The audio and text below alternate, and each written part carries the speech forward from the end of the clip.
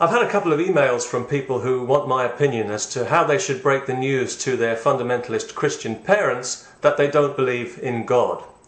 Well, the obvious answer is tell them you're gay, and then when they've recovered from the fainting fit and you've administered the smelling salts, you can tell them you're only joking, you're not gay, you're just an atheist, and they'll be so relieved they'll sing hallelujah.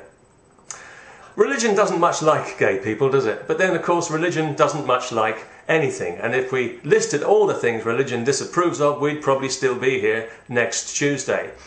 However, it does seem to hold a special place of condemnation in its hard little heart for homosexuals.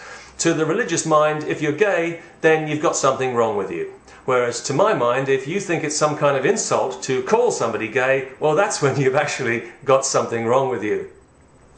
It is one of the most common insults that I get, and it's also one of the most puzzling, because if I was gay, I wouldn't think that it was anything to be ashamed of, and even though I'm not, I don't feel in the least bit insulted at being called gay, so what the hell?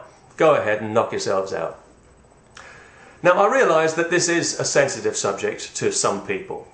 Here in the UK, we recently had Catholic adoption agencies actually threatening to close themselves down rather than place children with gay parents, although given the Catholic Church's record with children, I'd have thought gay parents would be the least of the kids' worries.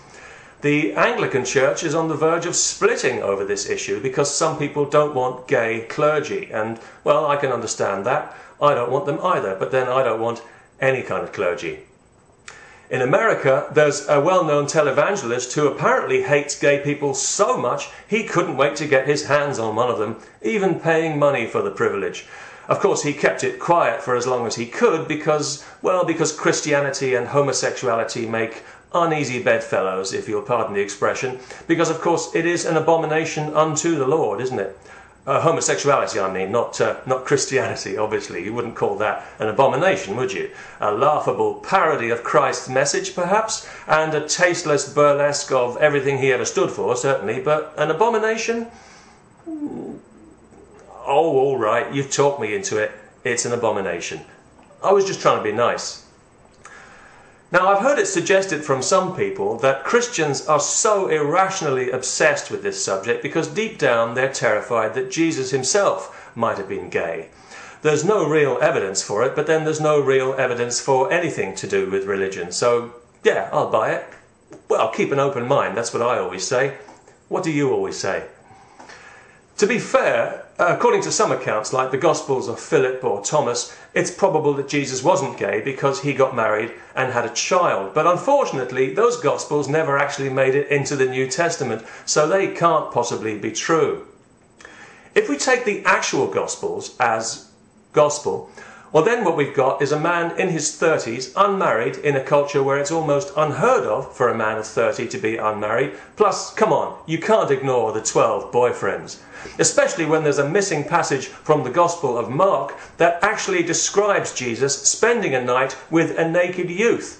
We're told that the youth came to Jesus wearing a linen cloth over his naked body, and he stayed with him that night, for Jesus taught him the mystery of the kingdom of God.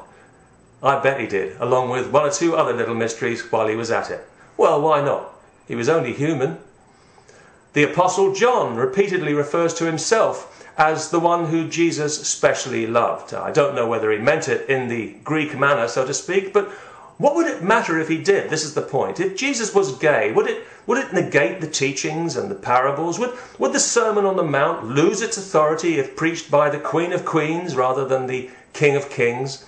And if somebody could prove historically, beyond all doubt, that Jesus was in fact homosexual, would Christians then reject Jesus, or would they reject the evidence as usual? Your guess is as good as mine.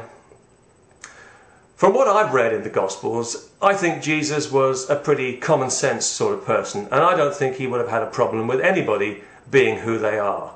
I do think, though, that he had a problem with people who pretend to be one thing while being another. So if you are a closet homosexual family man with your own ministry, as I know some of you are, don't be ashamed. God knows you've got enough to be ashamed of without adding imaginary crimes to the list. It's not a sin to be gay. It's a sin, if anything, to be a liar and a hypocrite about it. So why not do yourself and everyone around you a favour? Step out of that closet and show a little pride in who you really are. Some people won't like it. Of course they won't. But you know how bigoted they are. You know that better than anybody. And anyway, you can ignore their opinion, because now you'll have the kind of strength that only comes from being true to yourself. And who knows, it might even help to enhance your faith if you take comfort from the real possibility that your Messiah, Mr. Jesus Christ, was a normal, healthy homosexual just like you.